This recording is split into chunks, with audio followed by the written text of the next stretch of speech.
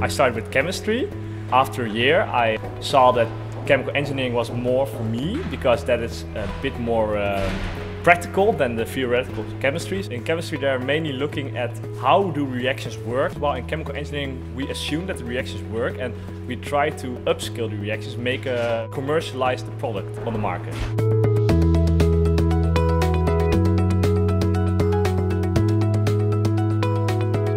The level is very good, the teachers are very smart, very good. And chemical engineering is relatively small, so the time per student is very high.